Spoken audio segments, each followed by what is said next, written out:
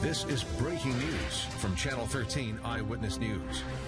Good evening, I'm Bruce Kopp. We begin tonight with breaking news. An officer is shot in Putnam County. It happened at a home near Greencastle tonight when Cloverdale officer Luke Brown was investigating a theft. Eyewitness News reporter Emily Longnecker is in Putnam County tonight with what led up to the shooting and what may have saved the officer's life. Emily?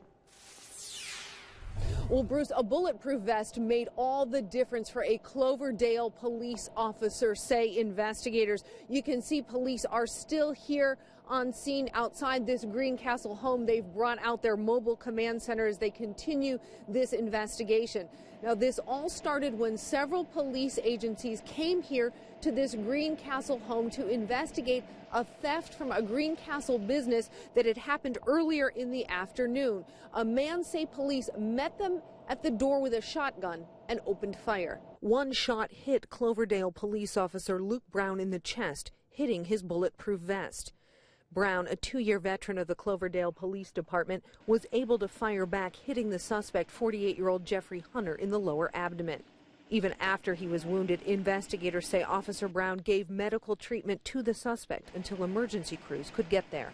Brown was taken to a hospital in Terre Haute for what investigators say are non-life-threatening wounds. He's got some traumatic injuries to him, and there's no doubt if he didn't have his vest on,